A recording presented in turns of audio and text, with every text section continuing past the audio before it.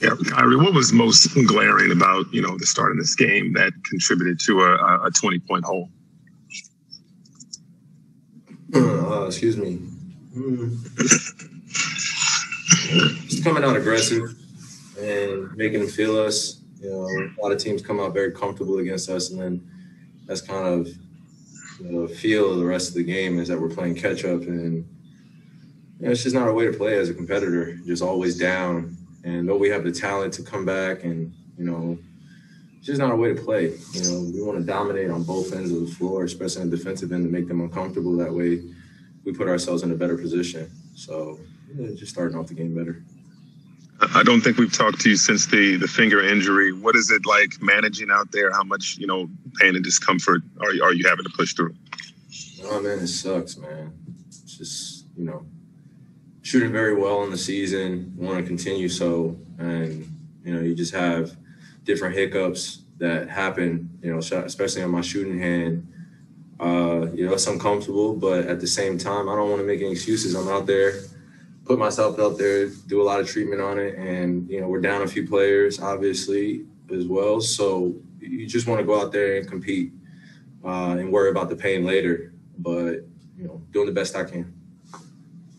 Brian Lewis with the New York Post. Hey, Kyrie. Are you noting, a common thread? I mean, a lot of the games that you guys kind of come out and spot a big lead or maybe don't have quite a defensive intensity that you're looking for. A lot of them are against the, quote, lesser teams, maybe losing team without a great record.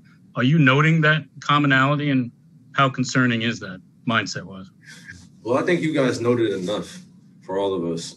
So I don't think I need to note it. It's pretty glaring when, game to game, and especially when the records are being used as kind of a reason on why we're not going out there and playing hard. I don't accept that, and I don't think our team accepts it as a whole. Obviously we don't want that to be on, kind of what teams think about us. And we're seeing it day in and day out where teams are coming in and punching us in the mouth early, and we're playing catch up.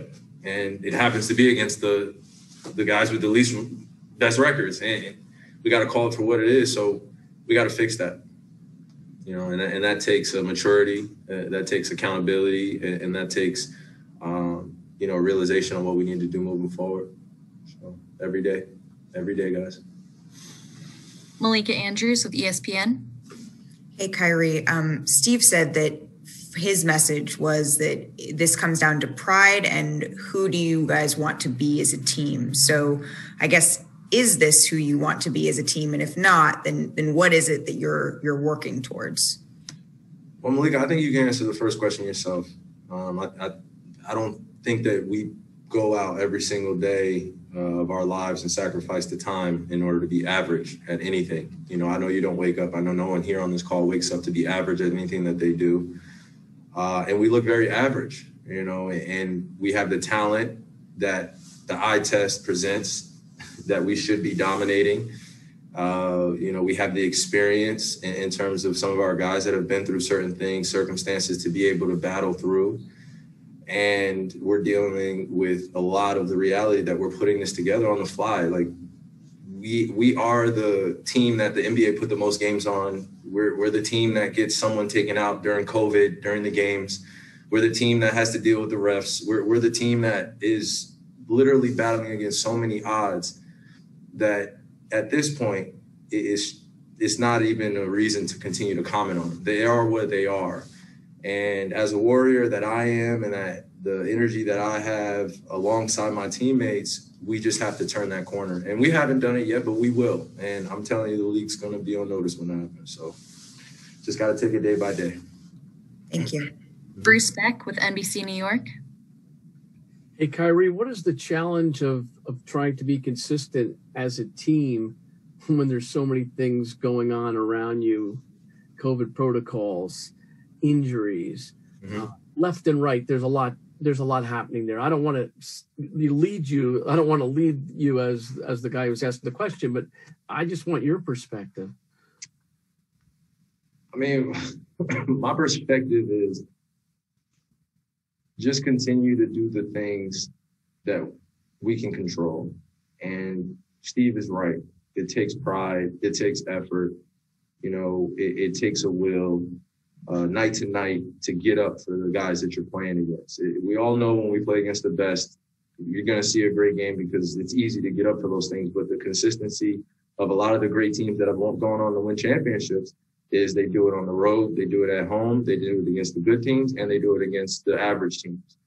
So until we can develop that goal-oriented mindset that we want to continue to be great every single night, and it's a collection of individuals doing it as a team, then we'll be great. Until then, we'll just look like great guys that look good on paper and still haven't figured out yet. But I'm confident and I'm patient. And like I said, I don't take any day for granted having this group and being able to develop for the long term. Alex Schiffer with The Athletic. Hey, Kyrie, in the second half, you guys had multiple chances you got rid of the lead and you got down to one possession or so, and then you just couldn't get over that hump. I guess just what do you think held you guys back from making that one final leap when you guys run those runs?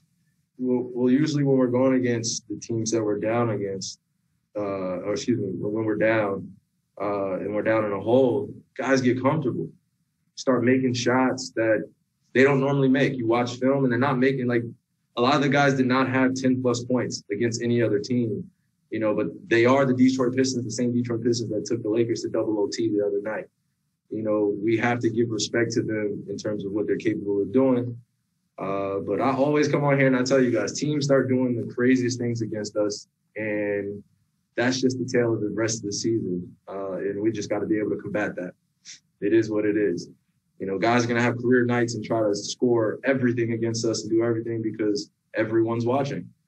No one wants to see us be on that level. And I think that we have to develop that we are that team that has to battle through it. So we'll combat it. Last question, Christian Winfield with the New York Daily News.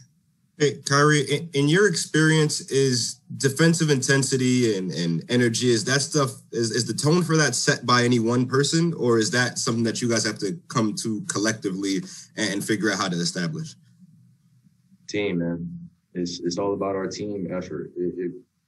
I could speak until I'm blue in the face.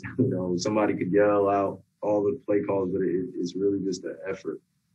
And we've learned that since everybody on this call, come on, we've been in 5th grade, 4th grade teaching defensive techniques, and now we're in the NBA, and we got to continue with that development in order to be on the big stage.